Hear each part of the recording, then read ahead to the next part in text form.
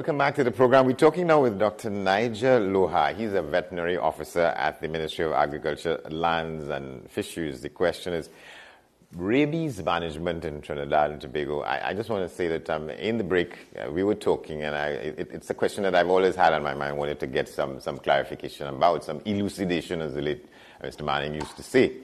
To what extent a vet is a doctor and like another doctor, and to what extent a vet is sort of familiar with the human form and can probably provide solutions to problems that we have, quite apart from animals. Because, well, let me welcome you to the program, Dr. Lowhar, because what I'm saying is that in a lot of cases, when we go to the doctor, we have to tell the doctor what is happening with us, outside and inside. But an animal can't speak. So if you could figure out what is happening with an animal, you can figure out sometimes you have a better understanding from somebody who's saying, well, where they're hurting and what they're going through. I'm always curious about that. Yes, of course, because we have to be detectives, because we have to follow all the signals and signs, because the animals cannot speak to us and tell us what's wrong. So we have to look at all these clinical signs. So we call it clinical signs and not symptoms, because we have to we use our observational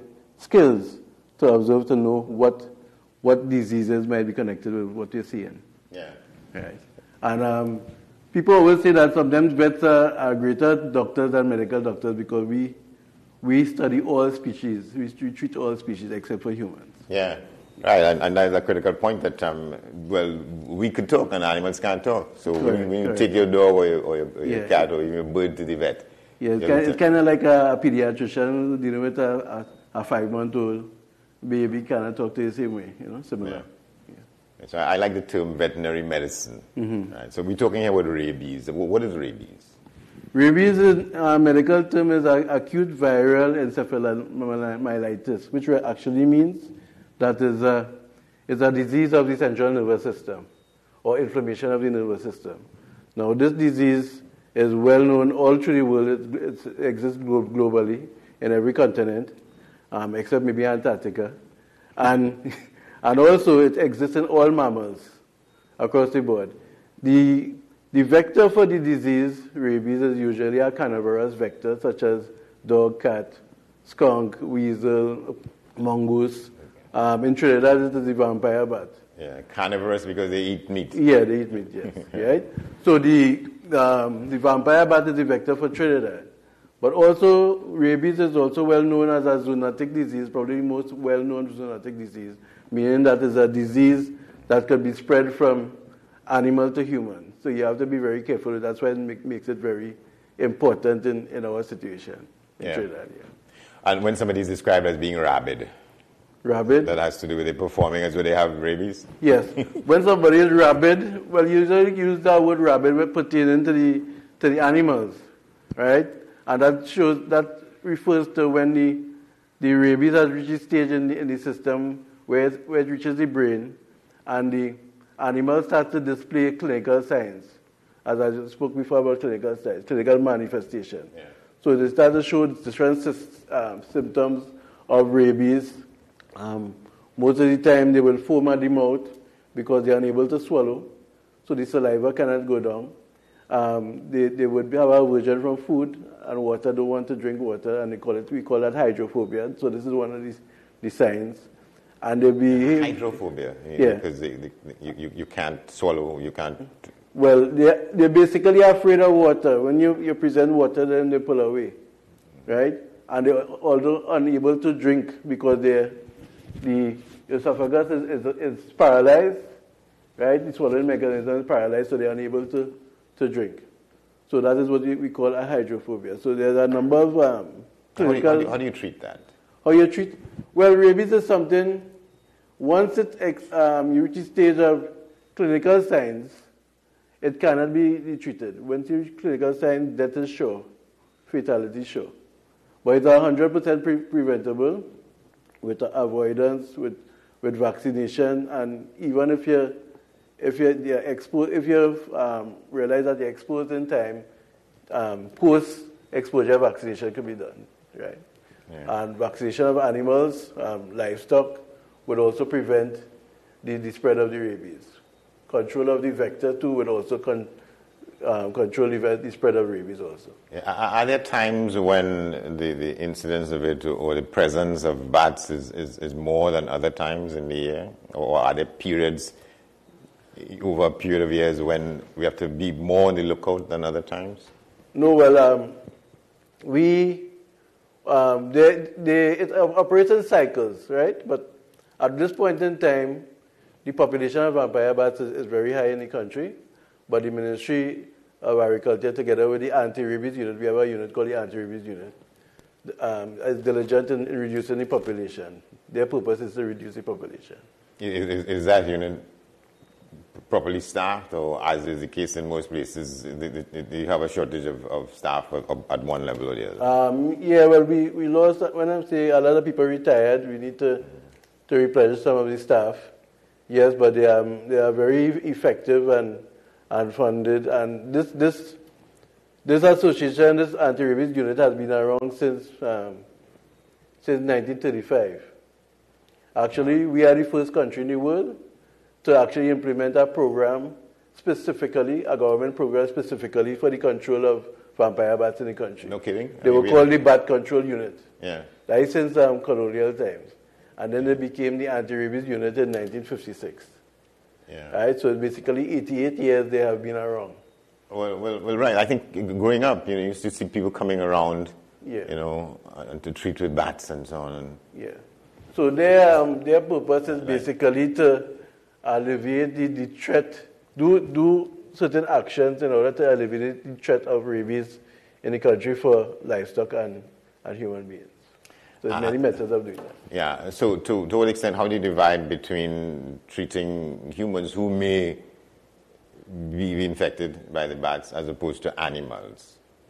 No, well, the animals who are infected by the bats, and we're sure they are showing signs of the rabies. In Trinidad, we have, traditionally has been the bovine, cows, buffalo usually, and we usually see ascending paralysis and staggering and recumbency. They get down and unable to stand up, and certain CNS behavior, So when we see that, we usually will call the animal and we'll actually do a test to ensure that to diagnose a definite diagnosis to make sure that's rabies. Yeah. Right? So that animal would not survive once the signs of rabies. So there's no treatment. We focus on prevention, and prevention is by vaccinating the animal. So all the susceptible animals in the country, we try to vaccinate them every year. Sometimes, depending on what the type of vaccine it could be every year or could be every 3 years. But vaccination is important. We vaccinate and tag the animals. So some animals require, or it is the kind of rabies that is involved where they would be required to be vaccinated annually or triannually? No, well, it depends on the type of vaccine that we have. Yeah. Some are 1 year, some are 2. The length of time of effective immunization it varies, depending on the brand that we get. Yeah, and are there times when you'll run out of stock and you have to wait? And well, sometimes we have those problems. But if it's in a case of a human being exposed to rabies, like for instance, if a human being is bitten or bitten by a rabid dog, which would not happen in Trinidad because we have not had canine rabies since 1914. But we're very concerned about that because south of the border where the border is very porous and we have a lot of illegal immigrants and illegal animals coming in, there's canine rabies in South America, so we have to be mindful of that also. And what state the surveillance mechanism is for those things? Because that's another area entirely. People coming and bringing animals with them and so on. So quite apart from people coming in the country legally, they're bringing animals that are an issue to be watched as well. Yes. But when we do happen to be aware of it and we catch the people, or at least we catch the sometimes they abandon the animals on the shore. Yeah. So we know they're from the foreign land. we actually have to seize and basically euthanize them. Because we can't allow them in the country. Because we don't know what disease they're carrying. And this has been going on, more than 10 years, this has been an ongoing thing. Yeah. You talked about the possibility of coming into contact with a rabid dog. How do you find that out? No, well, we don't have that canine rabies in Trinidad. You said we don't have it, yeah. But if a dog bites you unprovoked, that no reason, just bite you. Yeah. Right? That is usually a sign. Sometimes we have to observe the dog in quarantine, or observe the behavior and see if there's any development of the disease. But if an animal bites you, whether it's wild, dog, or whatever, or bat, the first thing you have to do is go to the pipe with soap and water and scrub the area for 15 minutes. Right, for 15 minutes. Then contact your doctor immediately. Then you need to contact the county. You could contact the county veterinary officer, which is like myself. I'm the veterinary officer of St. George West. Yeah. And we could contact the anti-rabies unit to make them aware of the situation. And we'll also contact the veterinary public health. Veterinary public health will ensure that, will protect human life and make sure that the person is healthy.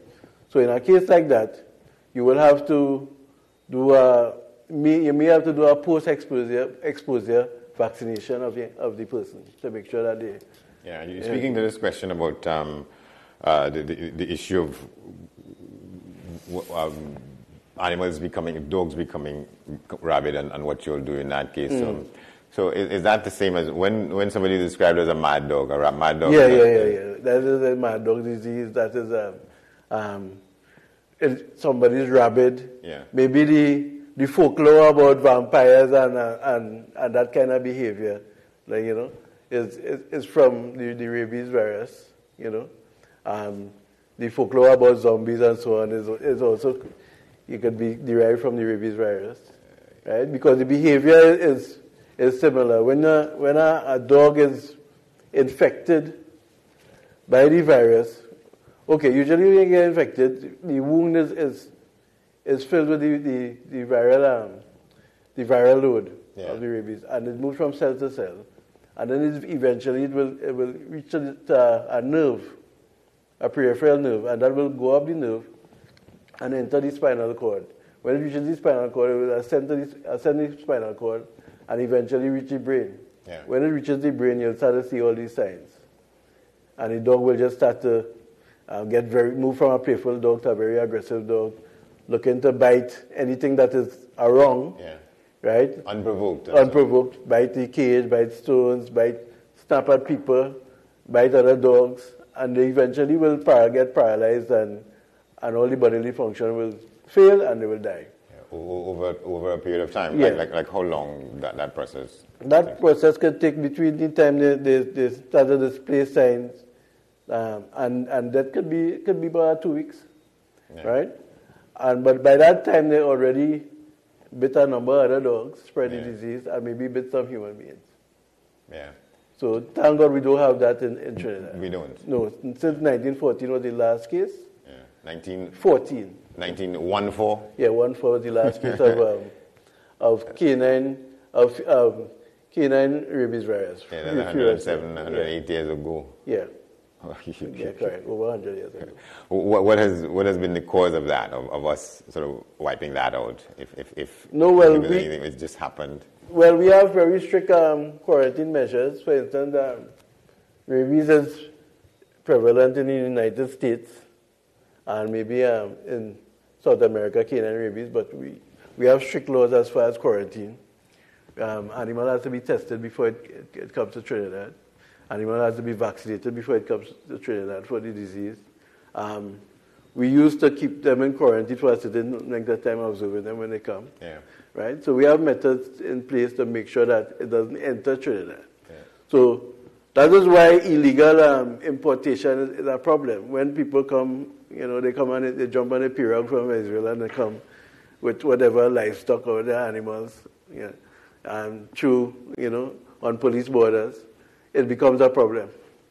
Because you never know what diseases enter in your country. Yeah, because I was going to ask about what is known publicly as, what is called port health arrangements and so on. But some people evade and avoid that. And, Yes. And surveillance of these things, it's iffy because if people find ways to get in, unchecked and undetected, you don't know what's happening. Yeah. So but the only legal way to enter Trinidad is via the airport and the ports, right? So these things we supposed to have, provide them with import permits when they come in and we have to make sure that they have a health certificate, make sure everything is healthy before, because there are times that animals come in on the airline without, and they have to be sent back. Yeah. Or denied entry. Denied entry, yes. Yeah. And that is to preserve the health of the community in Trinidad. The health of the population. Both human and animal, because as I told you before, this disease is a zoonose, meaning that it can be spread from animal to human. So it's a kind of one health thing, make sure that the humans are also protected. Yeah. You said you're in charge of the area, St. George West. Just give us a sense again as to what constitutes St. George West. St. George West, from where to where? St. George West is my office is in Curep. Yeah. All right, but the borders of St. George West will be east as far as Wallerfield, west as far as Chagaramas, north as far as Maracas Bay, and south as far as Caroni. Yeah. But we have veterinary offices throughout the country. Yeah. Curep is one, Wallerfield is the next, El Reposo is the next office there. There's also Chase Village, Penal, Craignish, Princeton, and also Rio Claro. Okay. So health is one of those areas where we still have this idea of the county divisions, because we're into regional corporations now. When we used to be county, we had 8 counties and so on. But a lot of health and education is still sort of subdivided based on the former county arrangements. So you have St. George West and you have St. George as far as County Caroni. As far as agriculture is concerned, yes, it's like that. But we have North Division and South Division, Regional Administration North and Regional Administration South. So basically, it's also governed by administratively by 2 subdivisions. Right. Is there anything that you wanted to say that you didn't have the chance to say as we wind up about why we're talking about this issue? We need the anti-rabies unit also need the support, and we also need to. We control the population by doing certain things, a process called night trapping. Night trapping. And that is and we focus on the two bats that cause the problem, which is the common vampire bat, Desmodus rotundus, and the white-winged vampire bat, the Mias youngi, right? We focus on those 2. So what we do, we go out in the night, the anti-rabies unit go out in the night, they set traps, they set nets, they catch the bats, they identify the vampire bats, and they also paste them with anticoagulant poison basically on them. And then they fly back to their roost. When they go to the roost, they socialize, they're very social animals, and in grooming, the anticoagulant will spread from one bat to about 30 to 40. So in the last... That's a multiplier effect. Yeah, the reason I mention is because we have been making efforts to decrease the population, and since April of this year, we have caught and paced 400 bats, right? And that 400 bats will lead to the death of 12,000 to 16,000 bats. So it's a very effective measure, and that is one of the ways we control the population. Yeah, I never imagined that this would have been such a fascinating discussion. We haven't gotten halfway through this. We'll find another way to get you back to continue to talk about that, the connection between animals and people. In this case, that is what this is about. Okay. Dr. Niger Lowhar, Veterinary Officer at the Ministry of Agriculture, Lands and Fisheries, and son of the late great Sil Lowhar. Let's say that. Let's put that out there. Thank you very much. Thank you very much. Okay. Oh, one thing I have to mention, I didn't tell you the phone numbers. Okay. The anti-rabies head office is the National Animal Disease Center, NADC, and the number is, the number for that is 693-2910. And anytime that a farmer has a problem with bats, they could contact this number. My office, the St. George West, the number is 331-1433. 693-2910 and 331-1423 or 1433. Yes, sir. 1433. 1433. Yeah. Thank you very much. We will take a break. Stay with us. We're coming back shortly.